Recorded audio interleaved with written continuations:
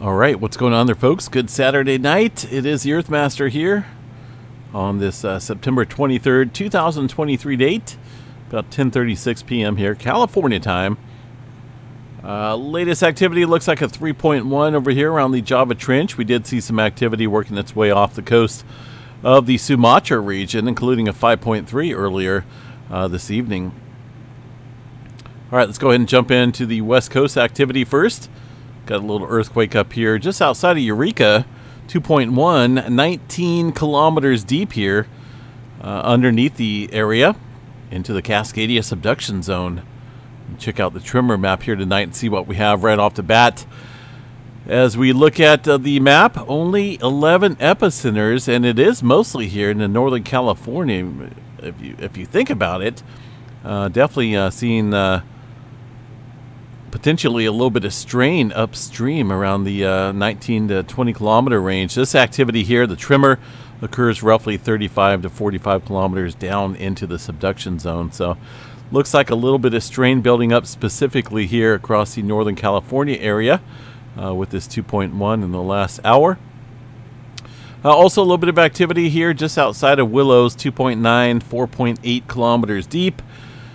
We do occasionally see some earthquake activity out here. I don't know if it's associated with the Sacramento River or not, which runs up here, of course, north and south.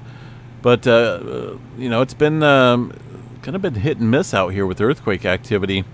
I'm not for sure about what's going on out here. Let me check out the satellite view here and see what we got. There's massive rice fields out here and orchards galore. They have been pumping out quite a bit of, and these checkered squares, they are not oil pumping operations as far as I know.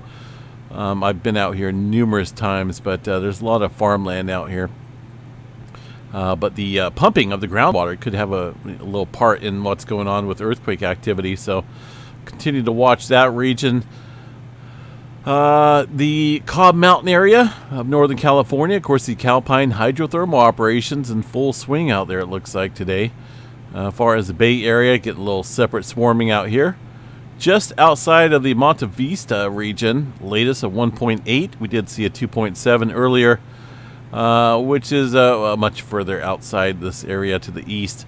But got a little separate swarming occurring here within this region. Let's see what else we got. Anything major going on? Southern Cal, pretty quiet for now. That's not always going to be the case, though. Los Angeles, a couple smaller quakes out here near Willowbrook, 1.3 to 1.2. Deeper quakes here underneath this region, about 11 to 23 kilometers deep, so things stirring up down below the surface. Into the Pacific Northwest, a little activity outside of Seattle. We got a 2.0, 22 kilometers deep, and a couple other smaller quakes within the region. Yellowstone National Park, doesn't look like too much activity stirring up here, but as always, we have to double check just in case. Really not seeing anything major going on out here across the area as far as earthquake activity goes for now. The rest of the country here, a little scattered activity throughout Oklahoma, Texas, and Colorado. Puerto Rico getting in on a handful of smaller quakes out here as well. A couple 2s and 3s out here across the Puerto Rico Trench. South America, a handful of earthquakes, including a 4.5, but we have to go to the Earthquake 3D Globe to kind of see some of those smaller quakes. Now we do have a 4.1 over here on the globe, which is, this looks like a newer earthquake over here against the Barbuda region, it looks like. And Barbados area. Dominica region. This is a major subduction zone here, a 4.0 coming in, at least according to the EMSC model, or 4.1, I should say. So some slight uptick in activity occurring within that region. Let's see, where has the cluster been today? It looks like mainly across this area of the Java Trench and into portions of the Indonesia Islands area around the Banda Sea. Not a whole lot of activity showing up here on this map, but as we can see on the globe, things stirring up there quite nicely across that region. And across the Himalayas, that's another area that's somewhat overdue in terms of larger scale movement. major subduction zone, obviously. It's been building up some strain for quite a while. Nepal, talking about, you know, areas of northern India. This area definitely capable of producing some large-scale earthquakes. It's been somewhat quiet, but a 4.1 occurring here on this plate boundary. Looks like some movement here in the Mediterranean area, including a 4.1. That earthquake, I believe, is going to be associated up here across the Georgia region. It looks like outside of Turkey. 10 kilometers deep, coming in within the last couple hours. A little bit of movement across Turkey and the off Bosnia coast, Albania region. Looks like a little activity stirring up here across the last 24 hours. Atlantic Ocean, pretty quiet. Nothing major going on here for now. One little earthquake out here right smack dab in the rift zone of Africa. Let's see if USGS not picking up on that. Goodness. But still, definitely some activity. It looks like stirring up down there in the Africa region. The Japan Trench and the Kuril Kamchatka up here, for the most part, is quiet. There's a couple earthquakes occurring just off the coast here of Tokyo. Got a 4.4 occurring, 51 kilometers deep into this major subduction zone. This is, I think we all know this is a major hazardous area. 2011 kind of showed us that, and there's been, you know, previous earthquake activity throughout history here that shows some large-scale movement. The Kuril Kamchatka Trench is one of those as well. But this one here has been awfully quiet. I don't know how much longer it's going to stay quiet, though. The Big Island of Hawaii, mostly smaller microquakes out here. No changes there across the volcano as far as I know. The space weather activity just coming back here from an eclipse. Of course, the moon, I believe this is the moon here, getting in the way of this this spacecraft out there monitoring the data SDO website. It happens every time around this around this time of day, 24 hours or so. That would make sense, right? We are looking at some flaring going on prior to that, including what looks like a M flare, long duration M flare, M4.4 to be exact. Far as the source, it looks like that is coming off of a sunspot that we have been chatting about for a little, well, for a couple days. That's going to be 3445.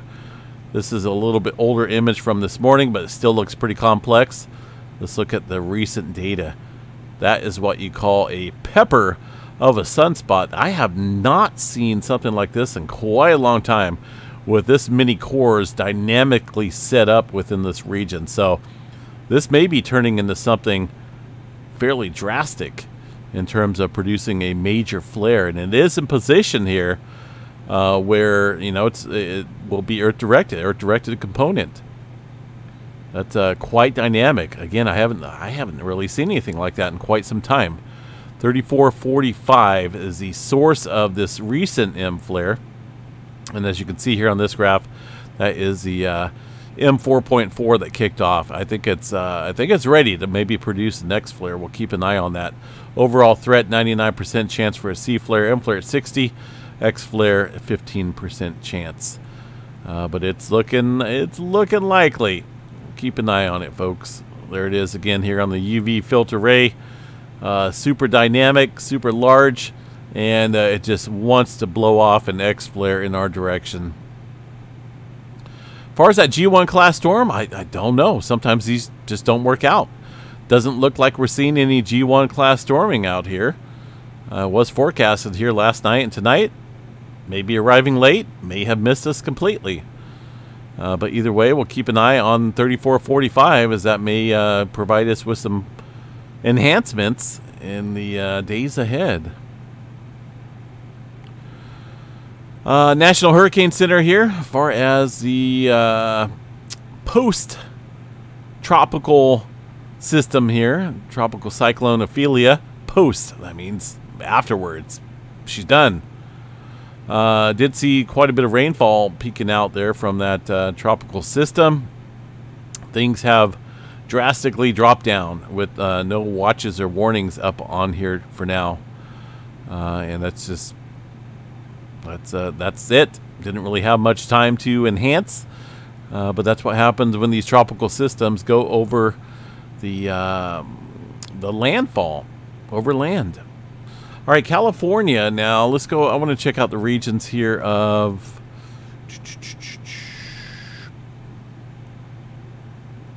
We can go to the North Pacific out here. This gives us a good indicator of some dynamic weather potential out here.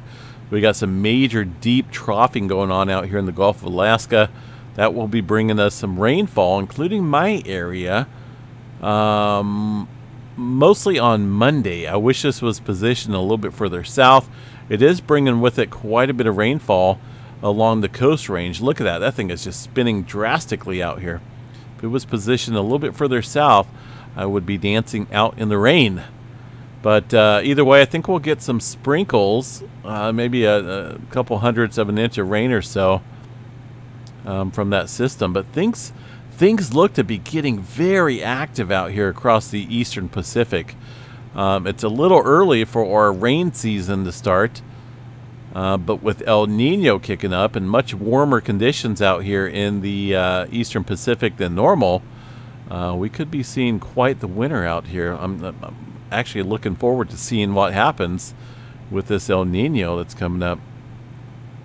Although, like I say, these low pressures are off the coast a little bit further than I want. Let's bring in the regions here of the Northwest, Pacific Northwest here. Of course, these guys are going to get quite the soaking with the rainfall coming up Sunday night and the Monday. Down here in the Sacramento Valley, it looks like things are drying out a little bit. We were forecasting maybe 0.2 of an inch of rain here around the Chico area, but that has backed off quite a bit due to the location of that low pressure system just further away from the area. Looking at the precipitation far as the total accumulated precipitation map out here, this will give us a good indicator of what's going on far as that precipitation total. And as you can see, it really hardly ever even goes down in the Sacramento Valley. But up north, Pacific Northwest, Oregon, you guys are going to get quite the soaking. I know you guys need it, but hey, sharing is caring, right? And down here in Sacramento Valley, around Chico, it's pretty much high and dry. But either way, we're expecting some cooler temperatures out here. And I've been loving these nights. We've been dipping down to about 49 degrees each night. And I love it. Absolutely love it. Have the windows open, the fans on. Couldn't ask for a more relaxing evening. Currently 60 degrees outside right now. And again, we're expected to drop into the upper 40s. Now, far as temperatures go out here, okay, now most of the time when we're looking at troughing out across the west coast, there it is, the cooler weather coming in, we see a ridging going on out here, and you can see it obviously some well above temperatures in the Canada. I don't know what's going on up there, but those guys are cooking. And potentially here in the northern plains on next week of Thursday, things are going to get cooking as well. Weather pattern change looks to be potentially maybe towards the 2nd of October. Looks like some of that cooler weather is coming down. And this could spell some trouble for some severe weather. You got that colder, drier air mixing with the warm, moist air, and that will definitely spell some trouble out there in terms of severe weather. But it's an interesting pattern, definitely an interesting pattern that's going on right now. As far as the earliness, it's kind of the earliness of these low pressures forming out here in the eastern Pacific, and a lot has to do with these warmer water temperatures. Look at the difference from average here. Quite warm out here across the eastern Pacific. There's a little cool pull out here off the Hawaii coast. You can see that little bluer water, but it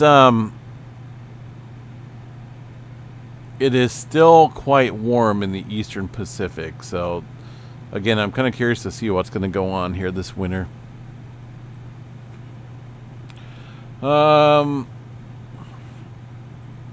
Let's see. Sea temperature.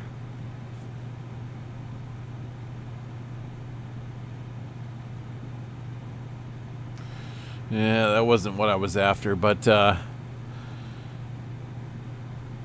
either way, we'll watch this, right? It's going to be quite the interesting setup here this winter as far as El Nino goes. And of course, for the most part, strong El Ninos typically bring a wet weather pattern here throughout the wintertime in California. We already had one of our wettest winters last year due to a triple dip La Nina, which is pretty crazy because La Nina normally means drier conditions, but it was a triple dip, kind of rare. 3 years in a row of a strong La Nina, but now we're looking at a strong El Nino pattern setting in. So it will be interesting to see how these weather patterns play out. Either way, it shouldn't be boring this winter out here along the West Coast. All right, folks, I'm going to jump off here. I don't think we see anything major going on as far as volcanic hazards go. At least in the USGS recorded and monitoring stations, all clear across the West Coast. The Atlantic, or the Aleutian Trench, obviously, you know, these volcanoes do kick up on occasion across that area, but nothing in the red right now. And Kilauea Volcano and Mauna Loa and the rest of the volcanoes out there, pretty quiet. Catch you guys back here a little bit later tomorrow, folks. Enjoy your Saturday night. Please stay safe out there. Definitely sounds, at least in my area, sounds like there's quite a bit of crazy people out here tonight. Have a good one. Stay safe out there and enjoy your Saturday night. Peace out.